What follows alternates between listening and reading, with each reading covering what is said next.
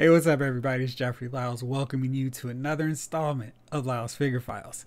2021 is almost in the books, and when I go through, I started writing down and jotting down some figures that I'm going to put in for my best of 2021. I'm absolutely including some members of Jazzware's AEW Unrivaled and Unmatched line. I've loved what they've done. The articulation was great. The first wave, way back when, had some issues with paint and skin tones, had kind of looking a little funky. They've had a few scaling issues, but for the most part, this has been a really good entry for Jazzwares. Like, they haven't been doing a ton of wrestling figures, and they've brought in some great articulation, really good likenesses, added some useful accessories, and fleshed out this AEW roster pretty quickly in a short amount of time, while incorporating variants of the popular characters like the Elite, the Inner Circle members, and just getting more of those figures out. So they've added the Unmatched line to get some more figures out quicker while we're waiting on a refresh from the Unmatched series. So wave 1, we had our first Dr. Britt Baker. Wave 2, which is now starting to arrive, got Sting, Ty Conti, and now with wave 3, we're getting half of one of AEW's longest tenured factions, the Dark Order.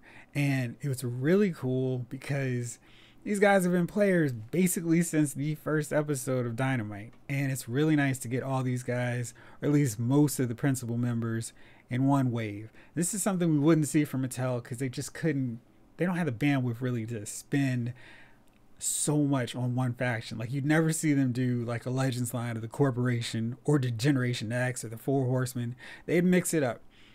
For AEW, Jazzwares like, now we've got enough. People want these figures and they're all new, so there's not an issue of repaints or we need to put in a Moxley or a Chris Jericho. They just, let's throw in the Dark Order. And I love that approach because it's like, yeah, let's get more figures, more first in the line figures right away. And if you do a Dark Order wave, you've got to start with Mr. Brodie Lee. And I love that we're getting him. One of the best aspects of wrestling figure lines is we can commemorate, recognize, salute, and honor those guys who aren't with us anymore. And we can still pull out those dream matches. We can still reenact some of their best matches. Like with the Kerry Von Erich figure, we can have him fight Michael Hayes, have the Freebirds versus the Von Erichs, just stuff like that. So we can have Yokozuna still fighting Bret Hart or the Undertaker. It's just, that's one of the coolest parts about a wrestling figure line to me. And so I can do this with so many, sadly, because so many guys aren't with us anymore. And Mr. Brodie Lee is somebody that Jazzwares and the John Huber family decided we should get in this line, and it wasn't going to be disrespectful to include him.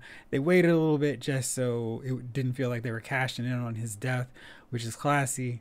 But we actually get him now, and that head sculpt is great. And he comes with the TNT title.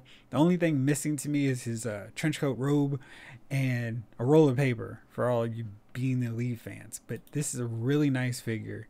It, of course, needs to be one of the 2 Chase figures in this wave. And this one features more of a Dark Order color scheme with the black and purple and the ominous eye looking out here. They actually like the original non-Chase version, but this is one that if I happen to find on the shelves, I'd actually get just because of the difference, and it kind of matches up better with the rest of the Dark Order. So really nice getting the option to have 2 versions of Mr. Brodie Lee right away. Next up is probably my favorite one of this wave, just because Evil Uno has such a unique look, and he really makes for a good figure, and they did a great job with it. You see the different look to his wrist tape, the really tremendous work on that mask with the teeth and the eye sockets showing out through the mask, and just the detail on the mask itself. They got his outfit looking good, and just all the studs. This is where Jazzwares really shows up here, where they do all this great attention to detail. I hope his articulation with that torso isn't hindered too much from that overlay piece. But look at all that great detail and all the black and purple. Really nice. I love the color scheme of the Dark Order and the socks showing through. Just a really good sculpt. and I cannot wait to see him and grab him for my collection. Next up is his tag team partner, Stu Grayson, and he comes with his gladiator skirt. Now, I didn't get a picture to show him just in his regular tights, but that's nice so we can see what he would look like on his way to the ring.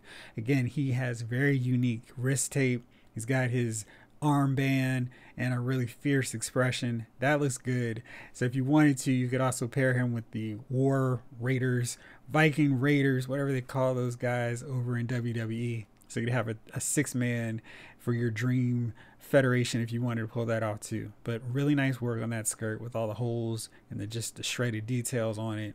Just really cool. Next up is Johnny Hungy, and you can see the Jazzwares actually tried to incorporate a bigger bicep for him. That's a nice touch. He definitely looks like he's going to be shorter, which is perfect.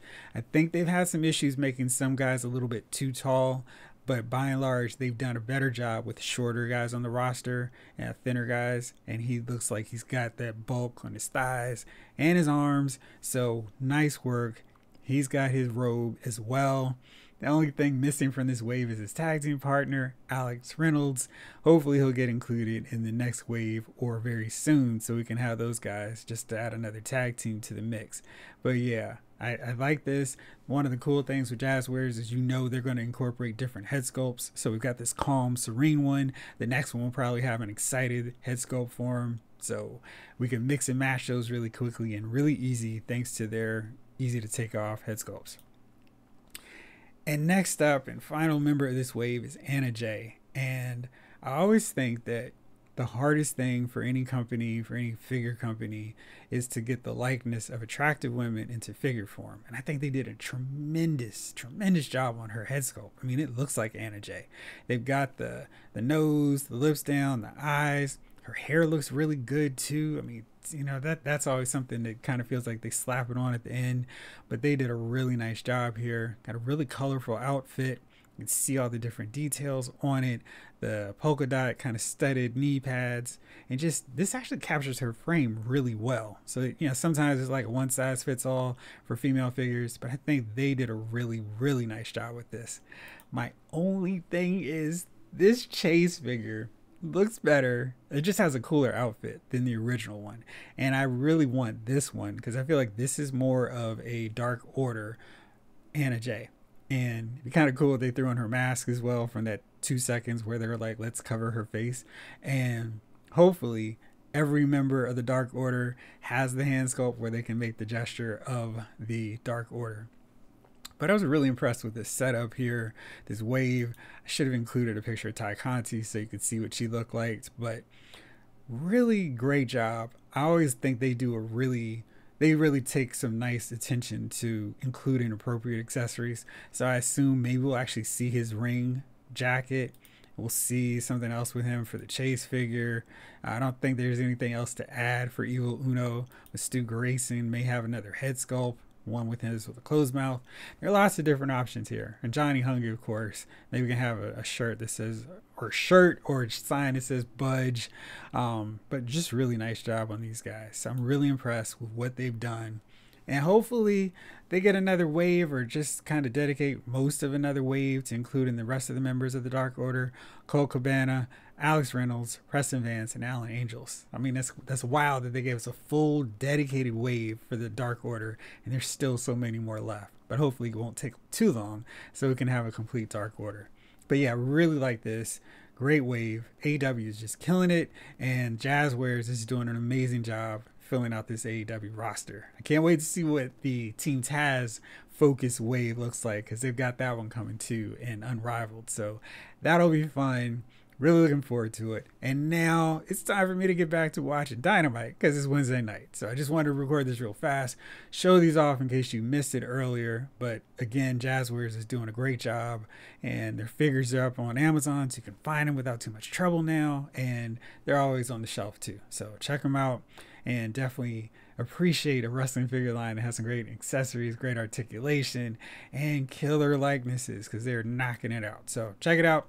Thanks as always for watching. This episode of Laos Figure Files has been filed.